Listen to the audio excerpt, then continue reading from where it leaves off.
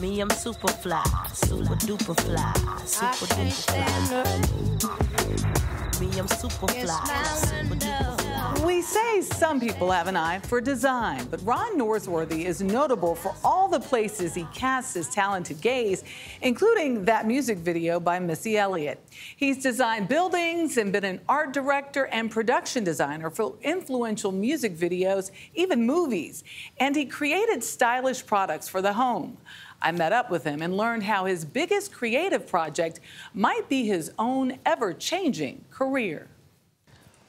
Wow, you took over the entire space Yeah, here. it's a site-specific work. Ron Norsworthy has a track record of making art that pops, from the canvas to the flat screen. A mastermind as both director and set designer of some of pop culture's most influential moments. As I look back on my contribution to these sort of iconic videos, part of the reason that they worked was my point of view was very different. I didn't come from the hip-hop community. I was a fan, but I wasn't an insider.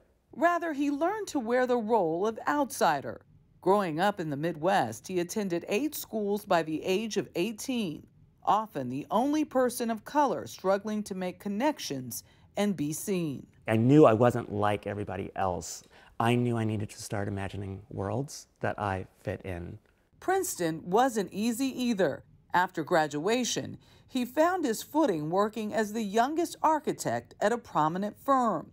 Months later, he was laid off. Could you have just gotten another job at another firm? Yeah, so. But what happened? Architecture was starting to feel like it had limitations for me. I went to visit lots of sets while I was still working for Michael Graves Architect.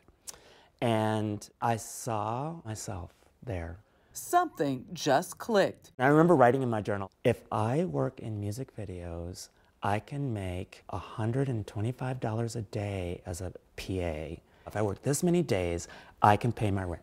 And of course, I had a friend, but I had to ask her. That was one of those times where I was like, I know I can do it, just give me a chance. And she believed you. And she said yes. And we also co-wrote the concept for Let's Talk About Sex, too.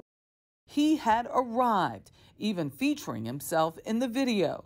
The Salt and Pepper hit was the first of many for Norsworthy. He would go on to work as assistant art director on Spike Lee's Crooklyn and associate art director for the Hughes brothers' Dead Presidents. His vision was essential in hip-hop sensation Missy Elliott's first ever music video, The Rain. I brought more of a pop sensibility. I brought more of a queer sensibility. There's an absurdity to the sets that I made. They were very powerful. Norsworthy began to specialize in building sets for performers like Destiny's Child on MTV's TRL, or this unforgettable cake for Madonna at the VMAs. He was intentional about allying with other voices, working with mostly women, and behind the scenes ensuring that his staff received equal pay. But he needed to do more. There was less and less time to be the artist that I imagined that I wanted to be. So you were really struggling to hold on to your real identity. As a queer black man, again, I'm still in spaces that I'm the only one. Even on hip-hop music videos, that wasn't necessarily the safest space for me either. He found solace in making the groundbreaking artwork Reparation Tower, an interactive rendering of condos in Harlem, New York. The work brought into question topics of equality and gentrification. If you chose the colored entrance, you got a plexiglass enclosure, like you find at liquor stores in Harlem. You can see it, but you can't have access. A lot of people having experienced the success with music videos and set design would be very, very happy to stay in that space. Yes, Michelle, but I think that I just know myself.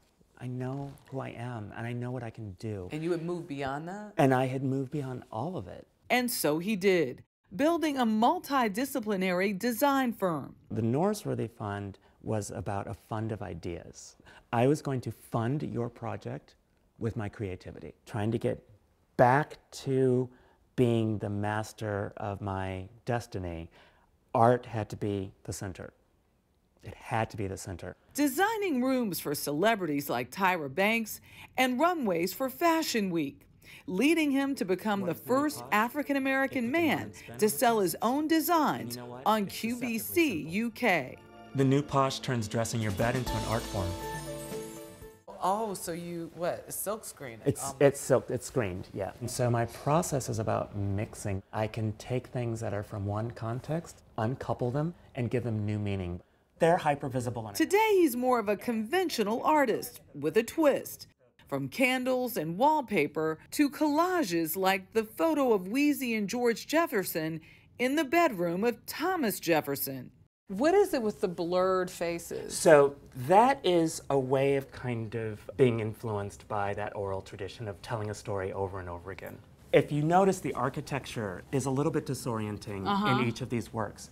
And I wanted to somehow convey our culture's disorientation with the telling of American history. I don't know why you're so much faster than me. He continues this work at Darn Studios, his practice with his husband, David. And with the orange, too, I think it looks great.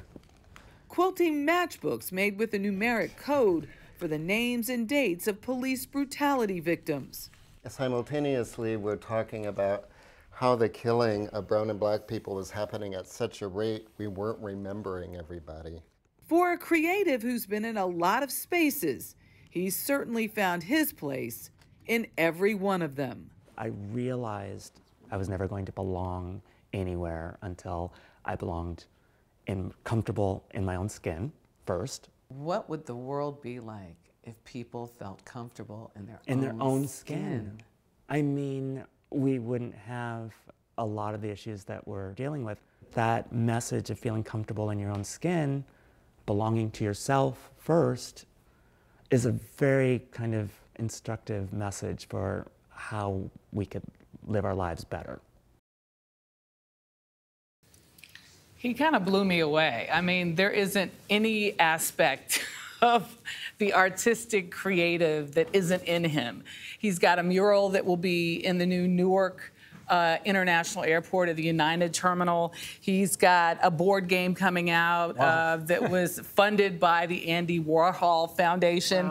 And oh, by the way, that is all visual, right? He even has like our sense of smell that he's about to engage with some new sets of candles that he hopes to put on the market. I love that he wants to explore all those areas because his creativity in each space is different and brings something different, which welcomes everybody else in. It's really amazing. It can add something in all those. Yeah, areas. right. Exactly right.